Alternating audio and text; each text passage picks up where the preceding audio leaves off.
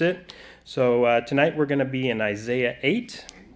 If you turn to your Bibles in Isaiah 8, we're going to be there, starting in chapter 11. Going to finish off that chapter to verse 22.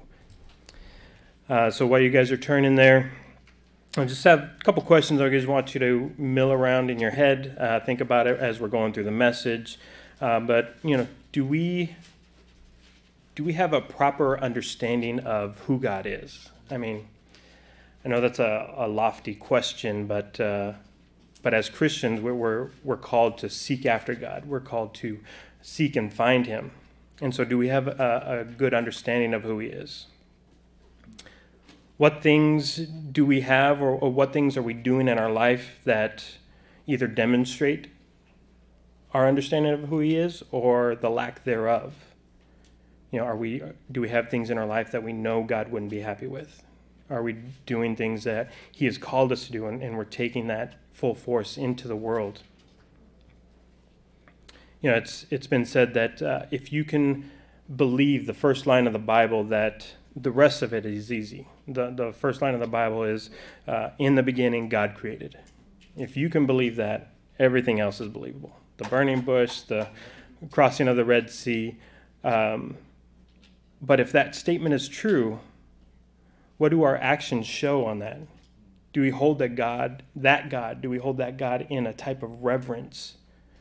The kind of reverence that brings us to our knees and creates that statement that Isaiah says that, "Woe is me, for I am undone, because I am a man of unclean lips, and I dwell in the midst of a people of unclean lips.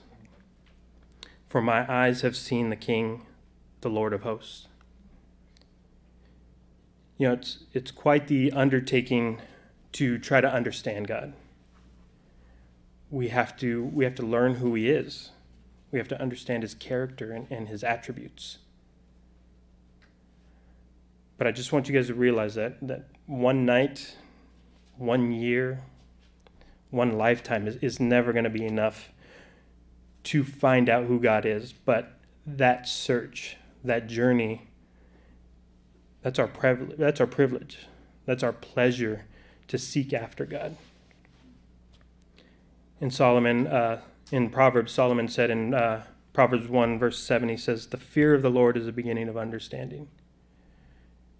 And so we fear Him, we understand Him, we get to know Him, and He gives us the understanding of this world. He gives us the understanding of the things of above. And so we're going to get into this chapter 8 is, again, Isaiah chapter 8. But before we get in, let's open up in prayer. Heavenly Father, we thank You for this day, Lord.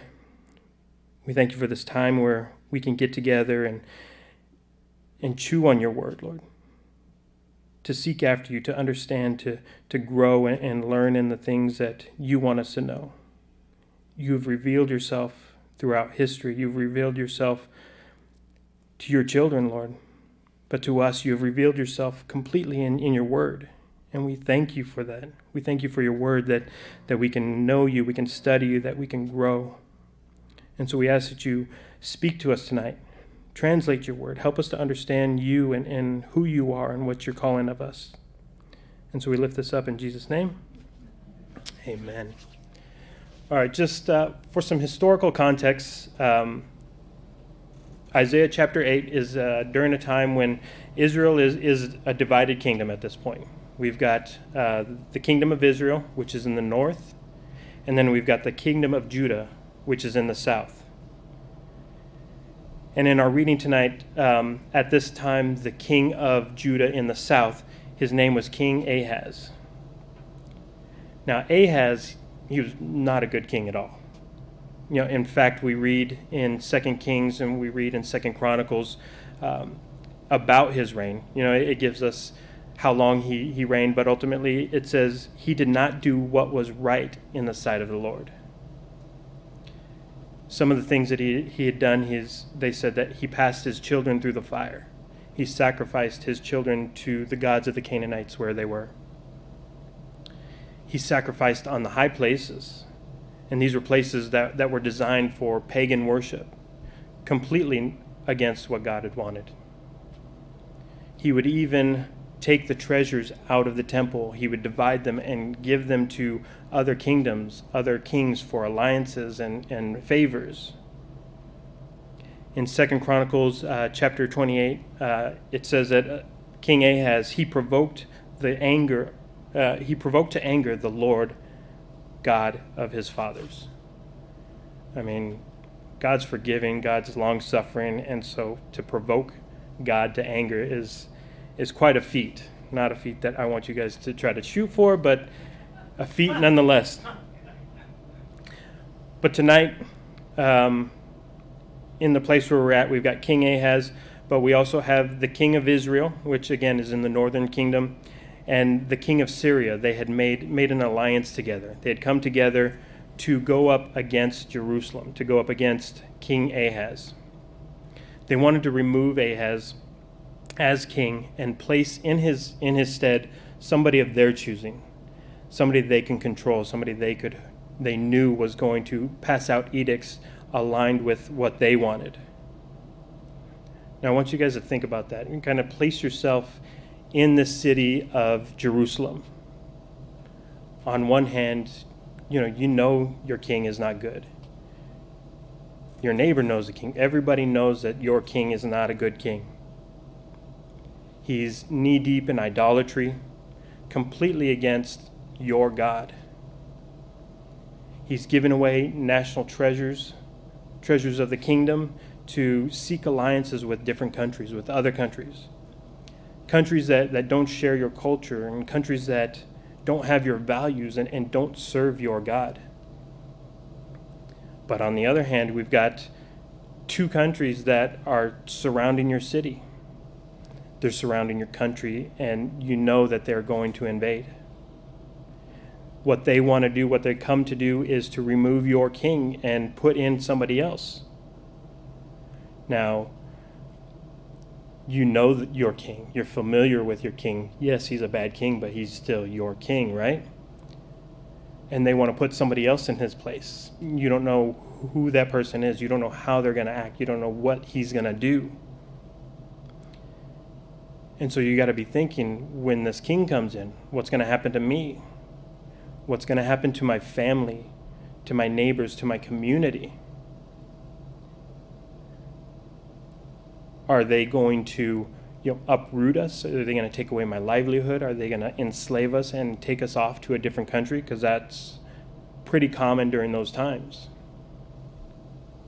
Or are they just going to forego all of the hassle and just kill us right here and leave us in the dirt? So with that thought in your head, the imminent danger of these people and what's coming around them, I want you to keep that thought in your head as we get into verse 11. But starting in verse 11, it's a message for Isaiah, but it's also a message for God's people. It's a message for God's people during times of uncertainty, when things seem just outright chaotic, when fear and dread are a constant factor and a constant deciding factor in the decisions that you end up making. Ultimately, these verses that we're going to go through, it's a message for you. It's a message for me, for how we're to conduct ourselves individually and also corporately as a church body. It's how we're to conduct ourselves either in our small sphere of influence at work or at home, or how we react to the operations of places in power where we don't seem like we have any control or any influence in. And so let's start in verse 11. It says, "For the Lord spoke thus to me with a strong hand and instructed me that I should not walk in the way of this people."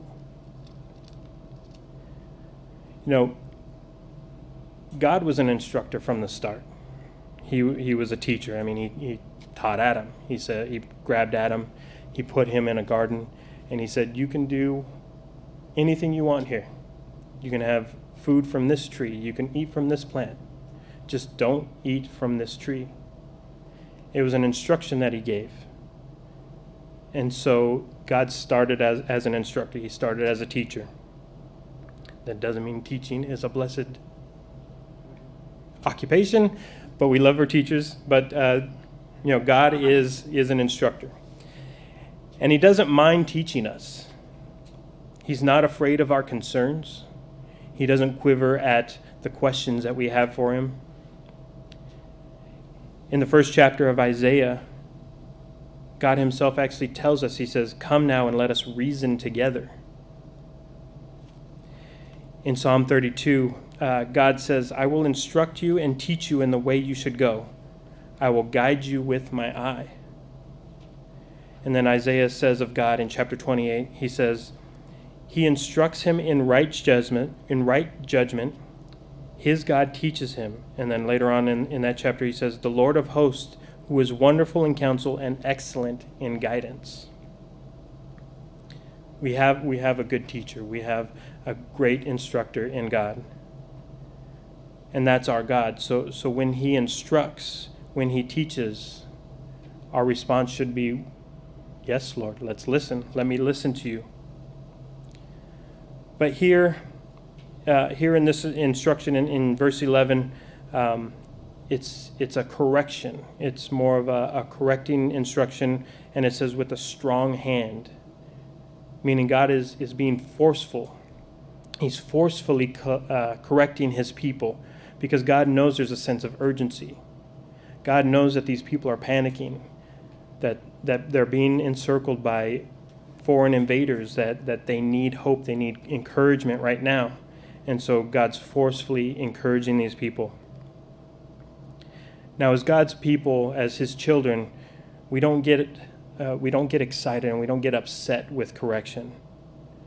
In Proverbs 3, it says, "My son, do not despise the chastening of the Lord, nor detest his correction." But why? Why shouldn't we detest it? Why shouldn't we be upset when somebody's correcting us or when God's correcting us? Further down in verse 12, it says, for whom the Lord loves, he corrects." We know that God loves us. We know his correction is for our best interest. Yes, Lord. But I think that love shines through, actually, when God says, "with a strong hand."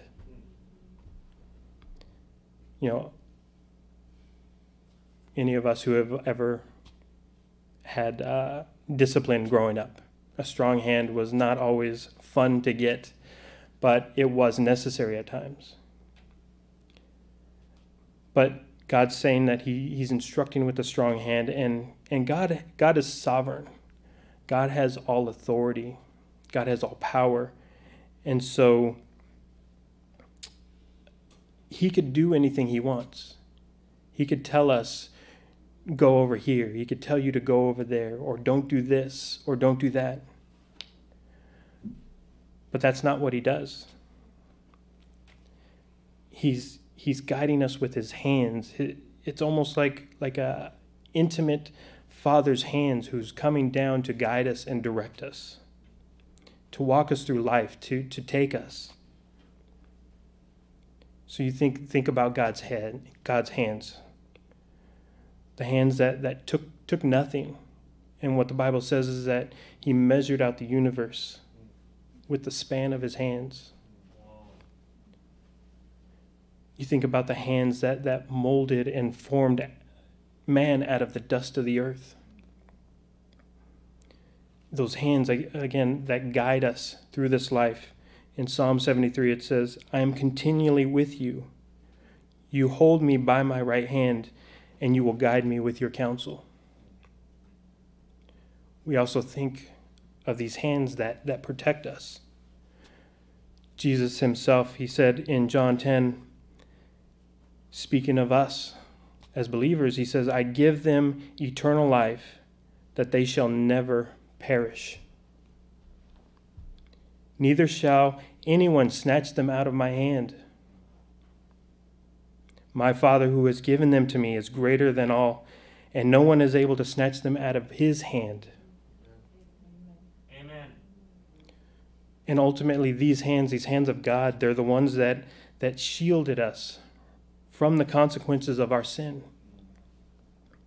Jesus was crucified on that cross. And what was God's response to that? In Isaiah 49, God himself, he says, I will not forget you. I have inscribed you on the palms of my hands.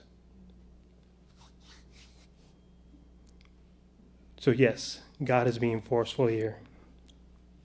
And with strong hands, with intimate, with loving hands, he's instructing us and correcting us. And we listen. We listen to God's instructions because what did we read earlier? It said, whom the Lord loves, he corrects.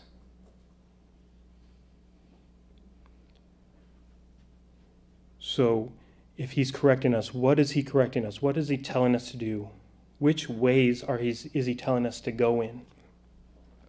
Verse 12, it says, do not say a conspiracy concerning all that the people call a conspiracy, nor be afraid of their threats, nor be troubled. Now you have to remember the state that these people were in. There's a two-country army that's surrounding them. Their king isn't a good king. People are probably speculating about what's going to happen. They're sowing panic. They're sowing fear with gossip. But that's what the world does, right? That's the world system that we live in. The world essentially threatens us. It threatens us to instill fear in us for many reasons, but some of them are for conformity, for obedience. But ultimately, it's to take us as Christians, to take our eyes off of the Lord, take our focus off of him and what he has for us. But God is saying, don't be concerned with that. Don't be concerned with what they're doing. Don't listen to the rumors of what's going on. Don't go along with them. Don't be afraid and don't be terrified of what is happening. I mean, what are we supposed to do then? I mean, it's not as though what we see isn't going on. It's not as though the things that are happening in this world are an illusion that we're just making up. These things are actually going on and we see them. But Paul tells us in Romans 12, he says, do not be conformed to this world, but be transformed by the renewing of your mind, that you may prove what is that good and acceptable and perfect will of God. So we see the world. We understand the things that they're doing, the things that are going on, but we see it for what it is. We know the powers behind the decisions that are being made. We understand the principalities that are in charge of laws that are coming out. We know the powers behind the ills of this world, and we're careful not to fall into conformity. We're careful not to step in line with the world by the renewing of our mind, by the understanding of Scripture, by our focus on God and prayer daily. We focus on God and the word that he's preserved for us, the callings that he's put on our lives, the ministries that he's put us in. So if we're not to follow the world's example, then what are we to do? God tells us in verse 13, he says, the Lord of hosts, him you shall hallow. Let him be your fear. Let him be your dread. I want you to look at the title of God here. And this is a title of him. It says, he's the Lord of hosts. That Lord there, that's the name of God. That's the unspeakable Yahweh in Scripture. That is what they call the self-existing one. This God who is in control of heaven's armies. He is the one who's telling you that you should fear him. I mean, that title alone should convey ultimate power and ultimate authority in this world. God is basically saying that if there is anything to fear, it should be me. David says in Psalm 24, "Who is this King of glory?" He says, "The Lord strong and mighty, the Lord mighty in battle." Again, he asked, "Who is the King of glory?" And he gives this title. He says, "He's the Lord of hosts. He is the King of glory." David understood as much as one could understand the power that God had. That God is unmatched in power. That he was not to be taken lightly. But right there at the end, he says, "Who is the King of glory?" And he gives his title. He says, "He is the Lord of hosts." Now, David was a psalmist, but he wasn't just throwing out political or poetic references here. He wasn't trying to boast up God with a mighty title. No, David understood, again, as much as one can understand God, but he understood the power of God. David, as a young boy, Israel and the Philistines were at war with one another. One day he goes down to see his brothers in the battle and give them food, provisions, and just kind of be nosy and see what's going on. And the Philistines, they had what they called a champion. Their champion was Goliath. They used to call him a warrior from birth. He was a man that they calculated out to be about 9.5 feet tall. And he was there. He was provoking God. He was making fun of God and God's armies. And David took exception to that. He picked up 5 stones with his slingshot, threw it at Goliath, killed him with 1 shot, ran over, cut off his head, and he won the victory. But how did David achieve such a feat? I mean, the average height for somebody about that in that times was about 5 feet. This guy was 9'5". David was probably maybe about 4 feet at this time. I mean, that's an amazing feat. But in 1 Samuel, David tells Goliath as he's taunting them, he says, "You've come to me with a sword, with a spear, and with a javelin. But I come to you in the name of the Lord of hosts, the God of the armies of Israel, who you have defied." He's basically saying, you have come ill-equipped. I am just a man, but you have come against the Lord of hosts. Now, David wasn't in a state of schizophrenia. He knew what he saw. He saw this 9.5-foot man. He saw the power that he had, the threats, the fear that he put in people. All that was real. But these facts that David knew, these things that he saw, paled in comparison under the fact that he knew who he was serving.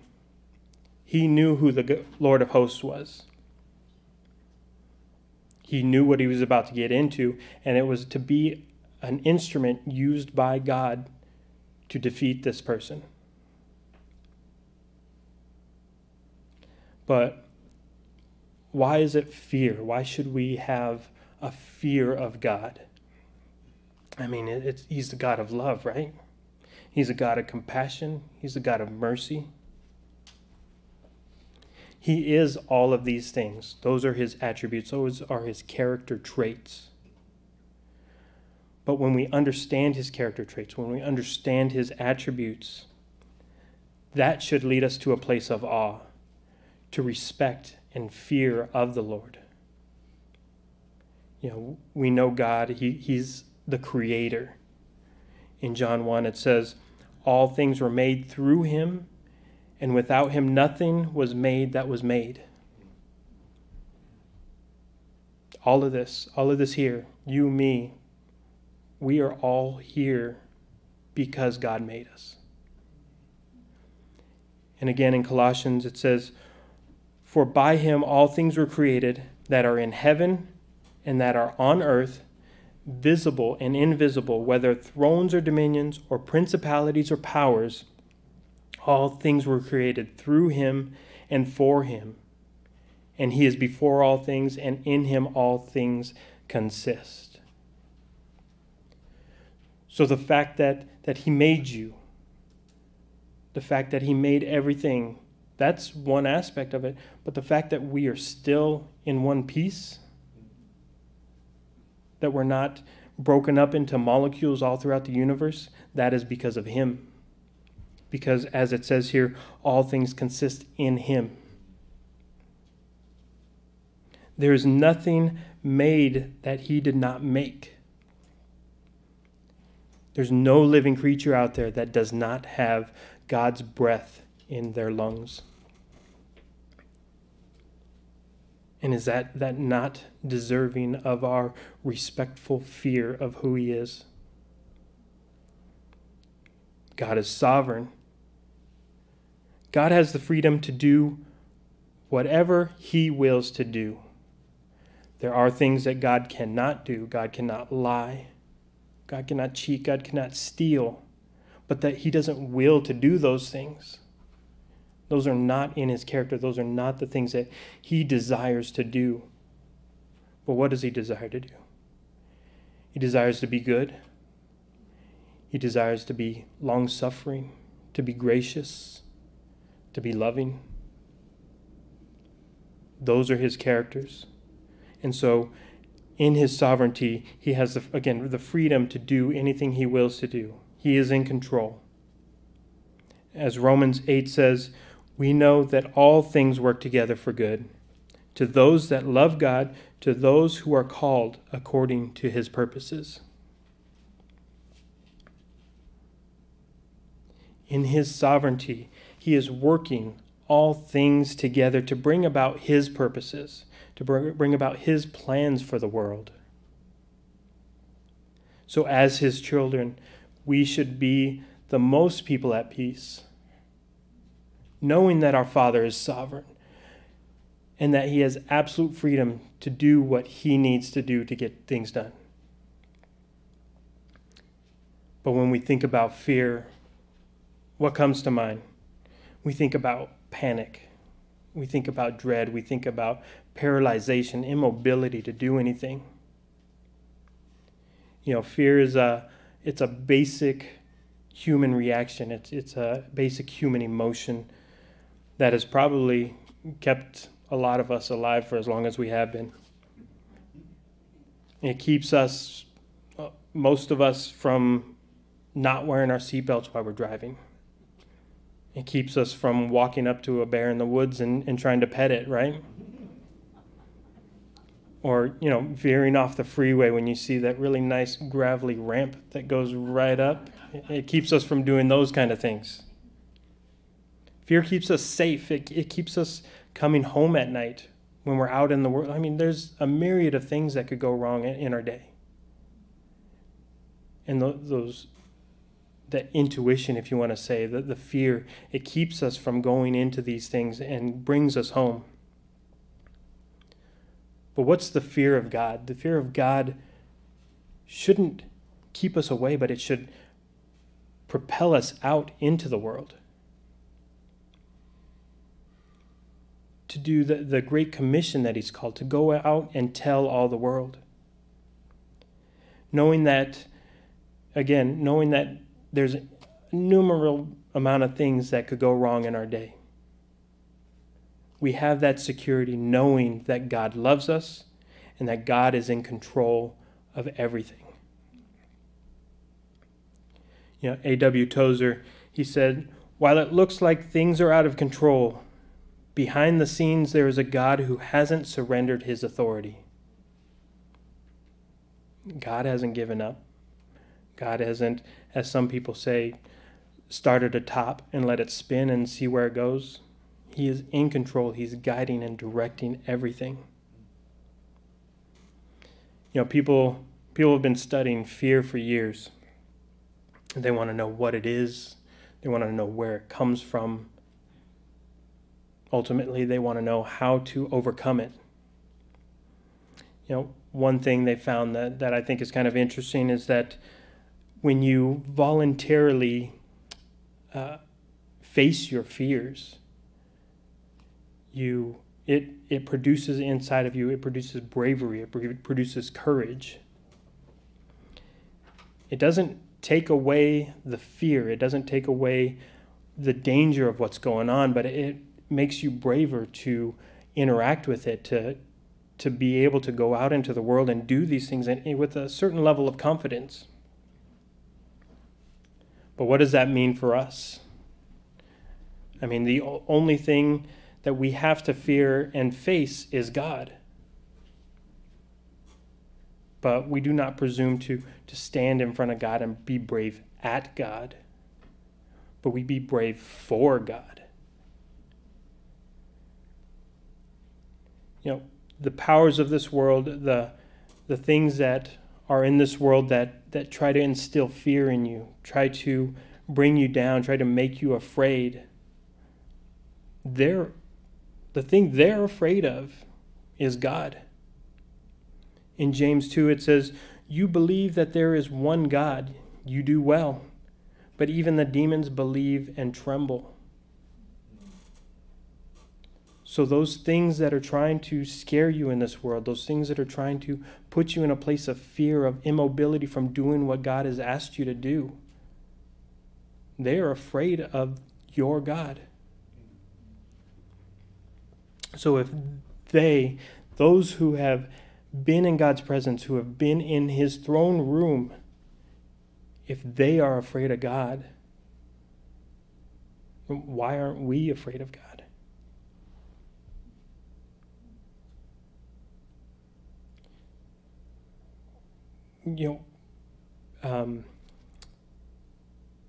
So if they are afraid of God, of God's presence, who are we not to be afraid?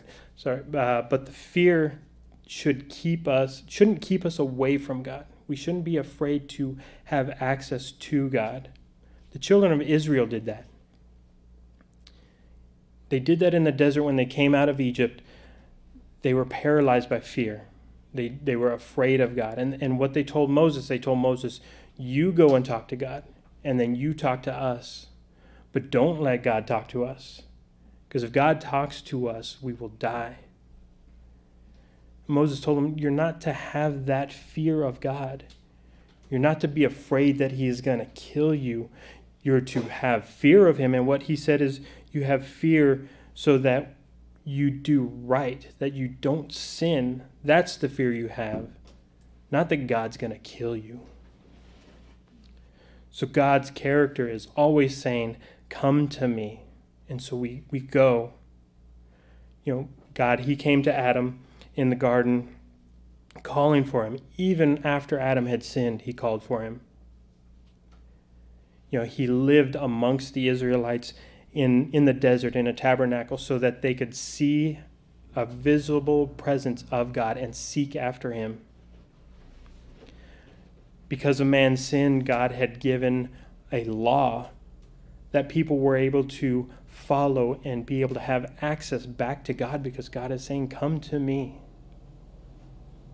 Ultimately, God became flesh. Jesus came to the earth. He died for our sins and rose again so that God could say, come to me. It means that we can approach God with confidence because of what Jesus has done on the cross. Ephesians 2 says, for through him we both have access by one Spirit to the Father. And then again in Hebrews 4 it says, let us therefore come boldly to the throne of grace, that we may obtain mercy and find grace to help in times of need. So as God says, come to me, we come, but we must come with reverence, and we must come with fear, knowing that at any moment the one who created you is sustaining every breath in your lungs. We have to have that presence, that mentality, that understanding of who God is. You know, casual hikers don't see like a picture of Mount Everest and say, well, that looks like fun. Let me grab a couple water bottles, lace up my chucks really tight, and let's go have some fun.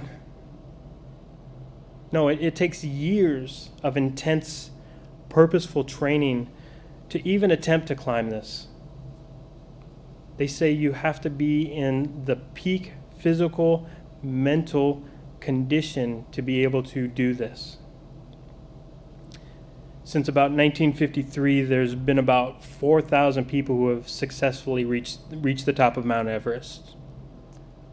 Roughly about 300 people have died doing it, and about half of those people are still at the top because it's too dangerous to pull them off and it's too expensive. You know, the first person who climbed the mountain in 53, his name was Edmund Hillary, and his partner his name was Tenzing Norgay. They were the first people in 1953 to make it to the top of Mount Everest.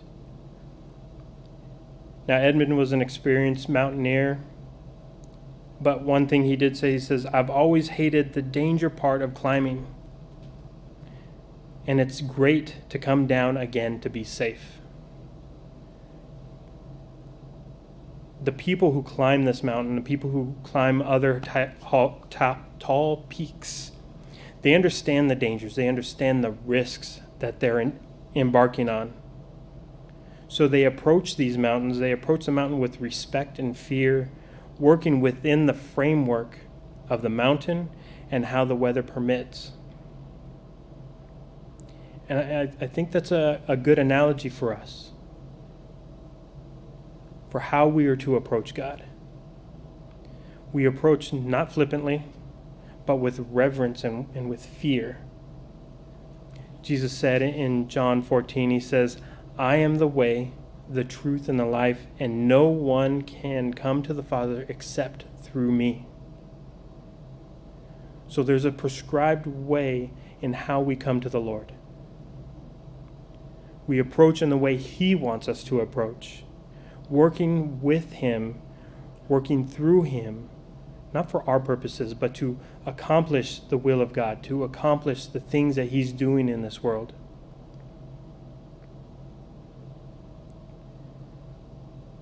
We're not being hindered and burdened by the fears of this world. We stay focused on God. We stay in His fear. And so God continues in verse 14. It says, He will be as a sanctuary, but a stone and a stumbling rock of offense to both the house of Israel, as a trap and a snare to the inhabitants of Jerusalem. Verse 15, and many among them shall stumble, they shall fall and be broken, be snared and taken.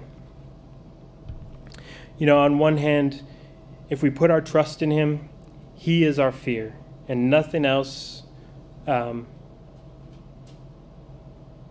one hand, if we put our trust in Him, if He is our fear and nothing else, then He will be our sanctuary. He will be our place of refuge in times of trouble. Proverbs 18 says, the name of the Lord is a strong tower. The righteous run to it and are safe. And so He's saying He is our sanctuary, our place of refuge. But on the other hand, we've got those people who do not trust the Lord and who do not properly fear Him. They are left to their own devices, left to walk in this world of dread and terror alone. But I want to read that again. It says that God is a stone of stumbling. He is a rock of offense. In times of trouble, you know, people inevitably say, where is God in all of this? Why is this happening? But in Romans, it tells us that people suppress the truth in unrighteousness. It says that although they knew God, they did not glorify Him as God, nor were thankful, but became futile in their thoughts, and their foolish hearts were darkened. So what did we just read? God is saying right here that he is in their way. That he's a stumbling block in front of people.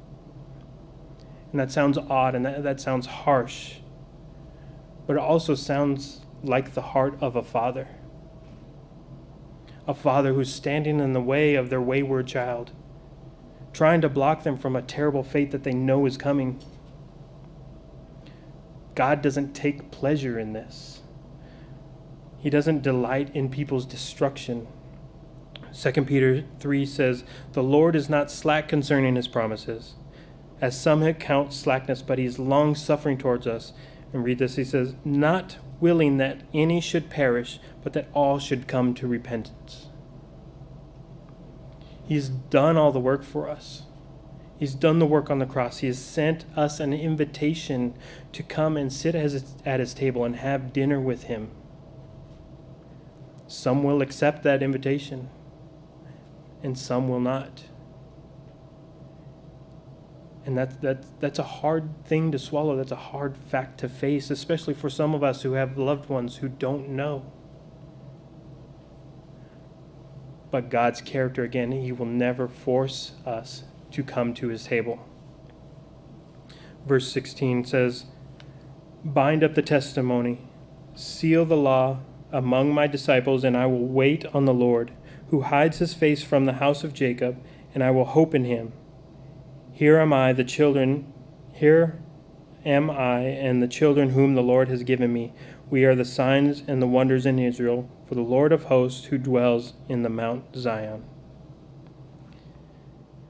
So Isaiah here, he now turns to himself and to the people of God. Right now he's in a time of patience as they wait for the Lord's plans to come to fruition. And like Jesus said in Matthew 24, he says, "You will hear of wars and rumors of wars. See that you are not troubled, for all these things must come to pass." God's purposes are being fulfilled. He's doing a work. These things have to come to pass. And so Isaiah is now in a time of waiting. God's will is being accomplished whether we understand it, whether we see his plan, whether we know what he's doing. But we have to faithfully and patiently wait for God's work to be done. But that waiting it's a hard part, right?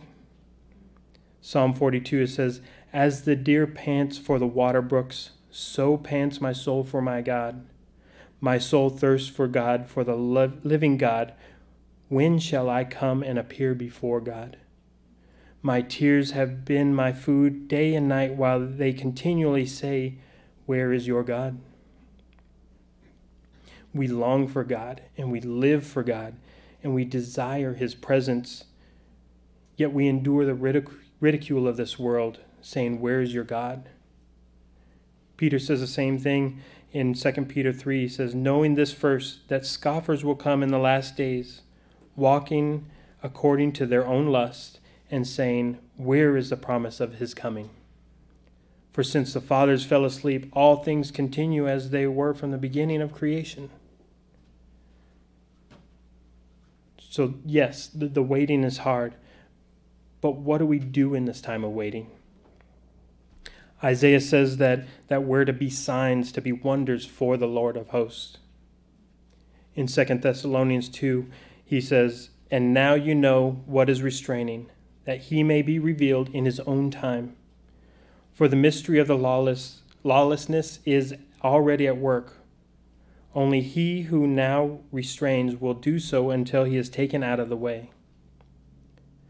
That restrainer that he's talking about, that restrainer is the Holy Spirit, the one keeping absolute evil at bay, the Spirit of God that dwells within you and me.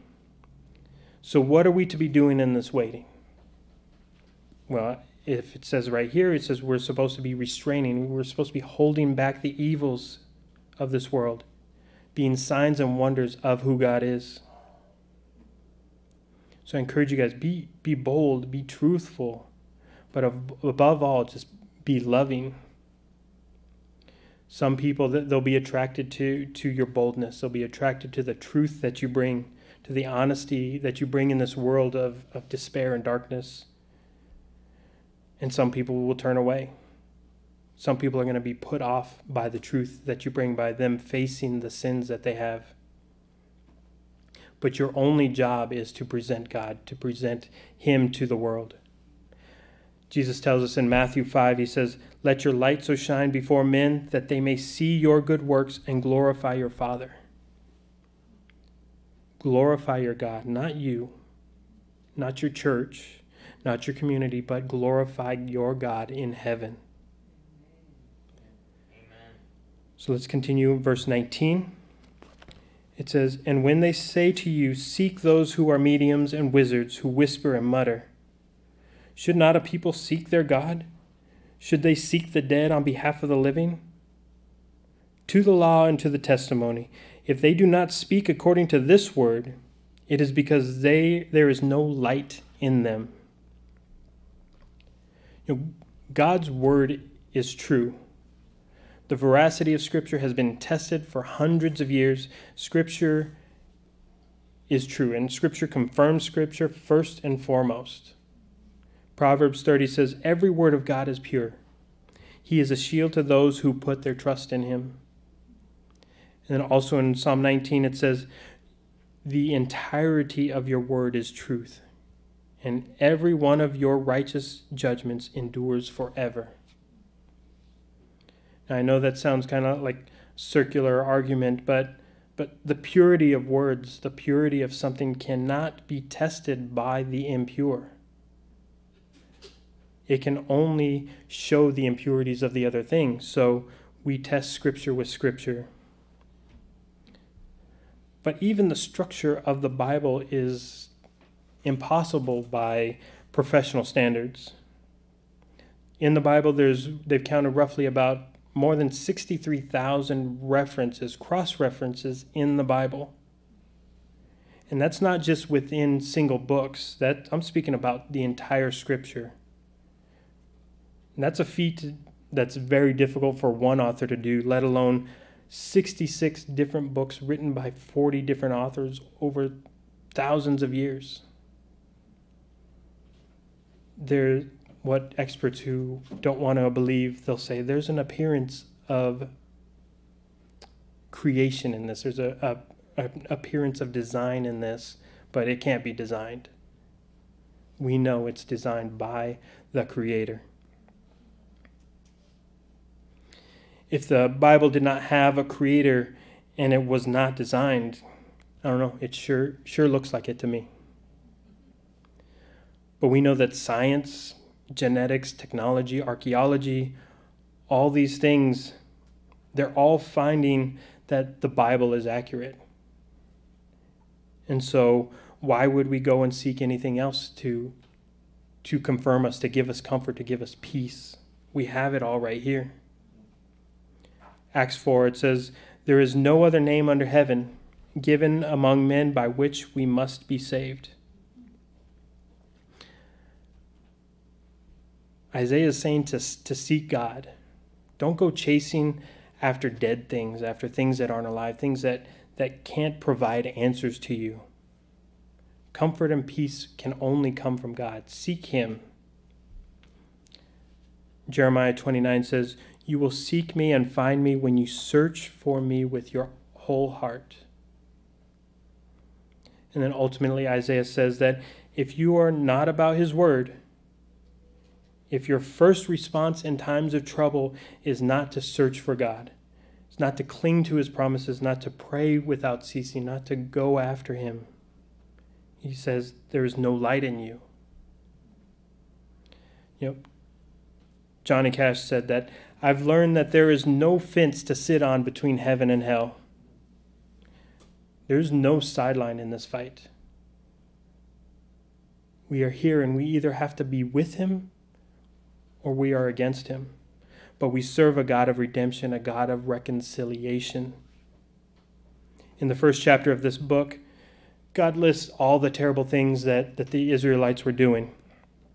But in verse 16 he says, "Wash yourselves, Make yourselves clean. Put away the evil of your doings from before my eyes.